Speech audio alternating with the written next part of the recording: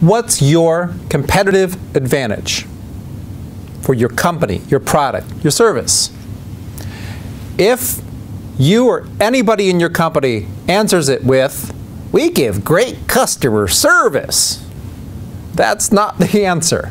Because if you were the only one who gave great customer service, you'd be the only one left in business. So if that's you, congratulations. If not, you got some work to do. So how do you figure this out? This is the bane of many leaders' existences. Well, where do we start? If you're stuck, go ask your customers. What makes us your choice over everybody else? Start there. Do some comparative shopping. Go check out your competitors. Not their website. Actually go shop them. Go buy their service. Whether it's either of those two choices or the other 10 ways to do this that I use in companies I work with, understanding this is key to your existence and your survival. So, what's your competitive advantage? Now that's the question.